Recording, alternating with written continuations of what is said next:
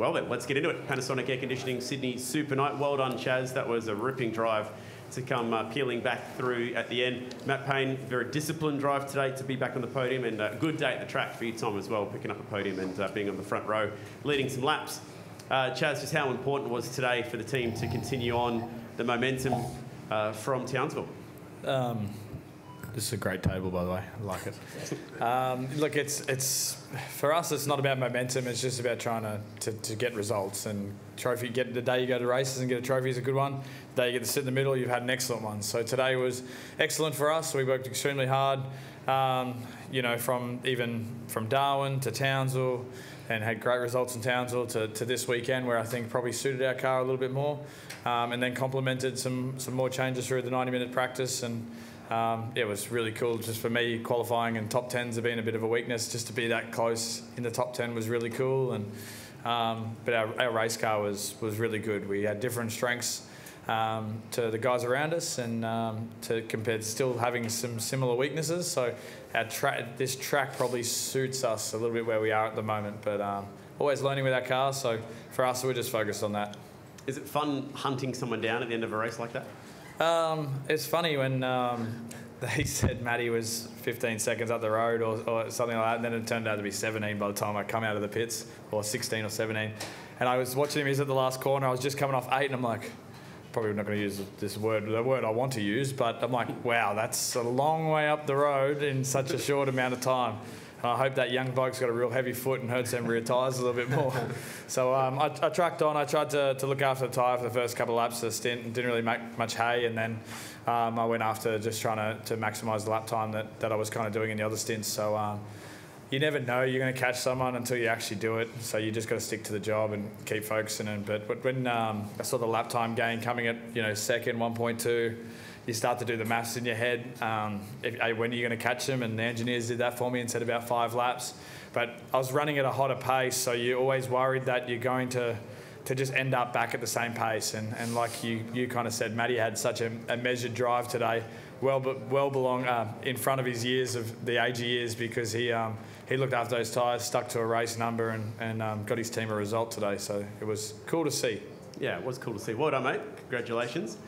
Is it enjoyable or validating, I guess, Matt, that the team can throw a 3-stopper at you where you can drive hell for leather past as many as you want, but then you can also deliver this drive today, which is the complete opposite of that?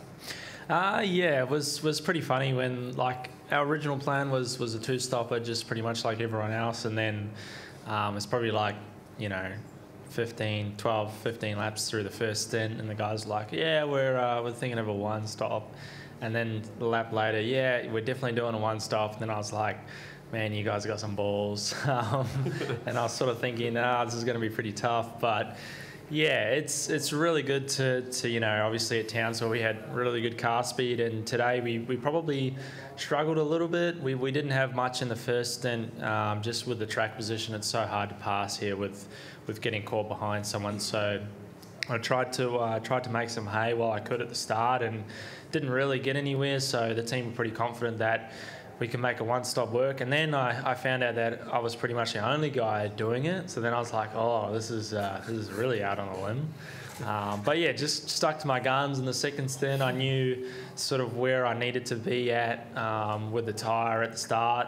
And it's pretty tough, like when you see 28 laps to go and you're rolling out of the pits, it's going to be a long way. So it's really cool for the team to trust themselves, and I fully trust them to make the decision and the right decision. And I feel like we did today. I feel like if we did a 2-stopper, I wouldn't be sitting here. So credit due to them. They did a really good job, and I'm just happy I could have discipline and bring it home.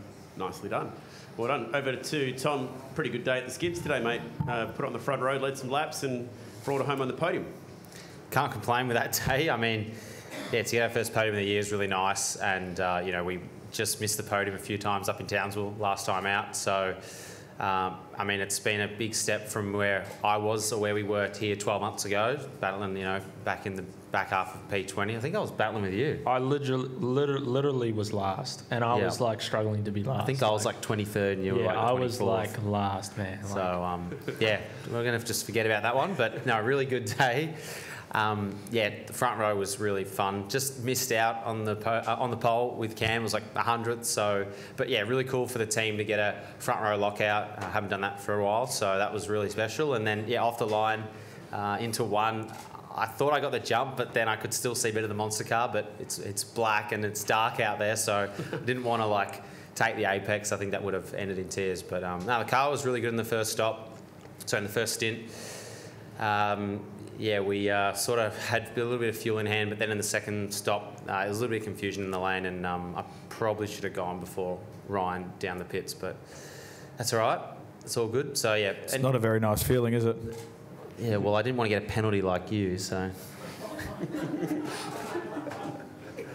No comment? No. I didn't mean that in like a bad way. But, Don't be like that, Randall. I'm just doing my thing. You should have went, mate.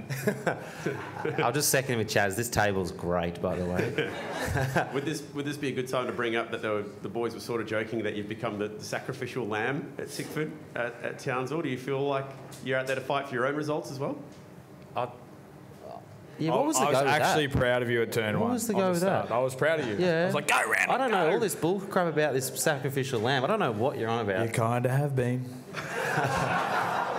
Did it cost you a win, didn't it? Yeah, I'm still dirty, sorry. man, obviously. Anyway, let's move on. Perfect. But, no, it was good to get a podium today, and yeah, really good points for the team as well. So, yeah, our one-lap speed as a team has been really, really good. Probably weren't as strong yesterday, but I think Cam, yeah, we both found some stuff in practice, and yeah, the car was mega in qualifying, and then in the shootout, it just was really hooked up. And this track, if you've got good car speed, there's such long corners, and the track surface changes so much that the car's good, it helps so much, and if it's not in the window, then you just, bleed time. So thankfully, we're on that good side of that. Do you know where you lost out to Chaz through the middle part of the race? I know there was the extra few seconds you had to prop in your pit stop, but just considering you were ahead of him before The middle stint or the last? Yeah, the middle stint. I think I just didn't have the pace as well. No pace. Yeah. Yeah, okay, fair enough. Well done today, man. Really good, Thank really you. ripper job. Let's open it up to the room.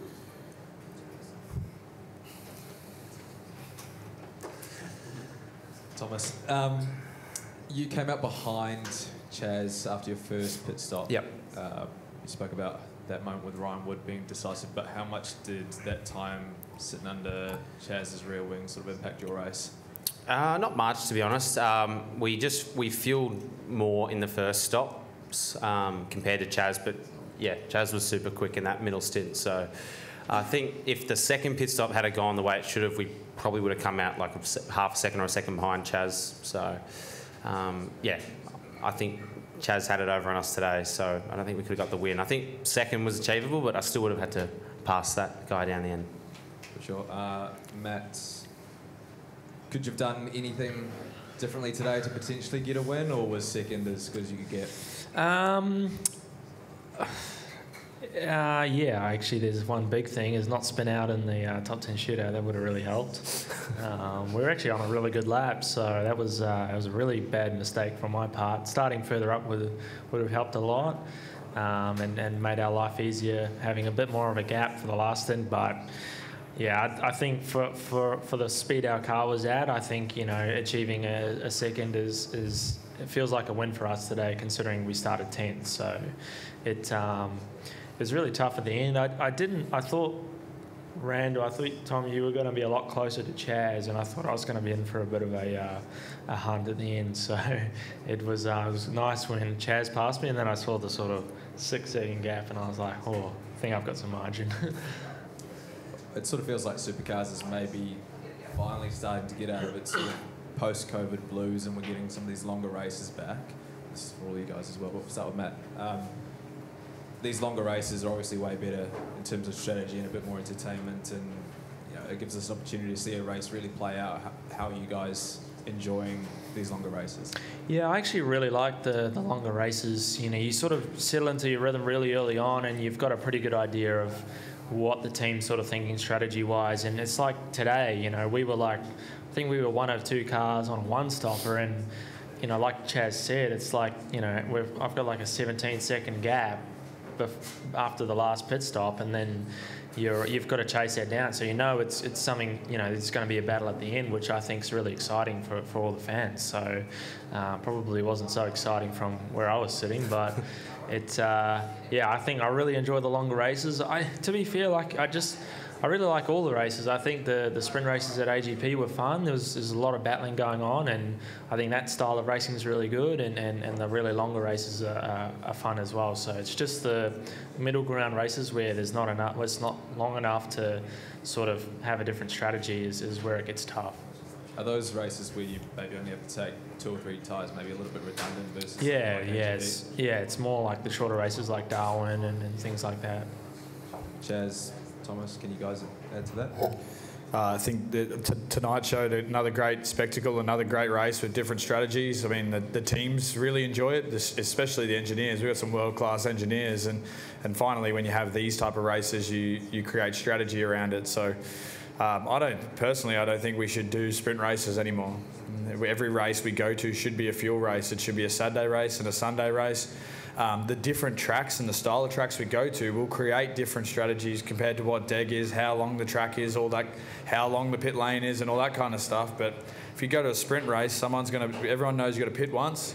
It's either at the start of the race or at the end of the race. It's generally going to finish where you start. So, the options for Matty starting P10 and to go one stop, which was super bold, it gave him the ability to come back today with, good car speed and where he's out of place. So, I don't know. My still heyday as supercars was like that 2012 era, and I was working on the workshop floor at FPR at the time, and you had this great rivalry between T8 and FPR at the time, and everything was just a 2-stop long, mini endurance race. And I still say the same even for our Enduro series. We should have a 3-round Enduro series. Get Gold Coast back. It's who we are. Get back to 15, 6 rounds, and get the guys on the guns, and it's cool. It's a cool spectacle. I couldn't agree more. I like the fact that you look at Townsville, and you had Matty Payne on a 3-stopper. You're on a 3-stopper. We were 2-stopping, and this weekend, it's the battle between is a 1-stop faster or is a 2-stop faster, and you're still sort of trying to decide before the race what sort of the best scenario, rather than what the boys just said about sprint races where you're going to take rears or rights or lefts, and it's only one stop. So I like that idea of everyone, like, you really got to get your brain thinking, and same for us driving the car. Okay, if we're going to commit to a 2-stop, you got to drive the thing to a 2-stopper, or vice versa, with a 1-stopper like Matty did today. So I think that adds it just adds another element, and more times that I think we're in the pits and doing stops, and it's action and entertainment, all that sort of stuff, and you're bringing, adding more of that human element into it. I think that can only be a good thing. Matt, when they made the call to go to 1-stop, how conservative were you, just knowing that you had to take those tyres so far through that stint? Pretty conservative at the start. I know my Achilles heel is going too hard too early, and I know that's definitely something I've been working on. So pretty happy to be able to achieve what we did today, and really bring the tyres in gently, and try and have our real peak lap time later on in the stint and not blow out so hard. Still probably blew out in the last 3 laps, but I saw him going past, and I kind of wanted to latch onto the back, but he was too quick. So really, really happy for the team today.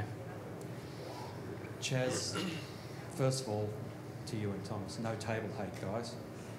But what do you think tomorrow, when we've got some UV on the track, is going to do to strategies and the way it's going to play out? Is this? I think that was more directed at you. It's another spectacle tomorrow. I felt like this weekend so far of driving these cars around here in the daytime to nighttime is you're going to require different things from your car. So there's no secret about that. And where we ended up in qualifying to the top 10, which cooled off a lot, to the race, like we were changing our car quite crazy to try and get to those conditions. So tomorrow with an earlier race, it will be definitely different with the UV out. We'll just have to see what that kind of looked like last year, even though the timing's different and the race is different, and try and see if we can learn anything from last year. But we'll just have to try and go off the cuff, really. So at least kind of qualifying is probably representative tomorrow. Wherever, I can't even know what time it is tomorrow, but it's kind of going to be probably similar to what we had today. But everything after that will be definitely an unknown again, which will make it exciting.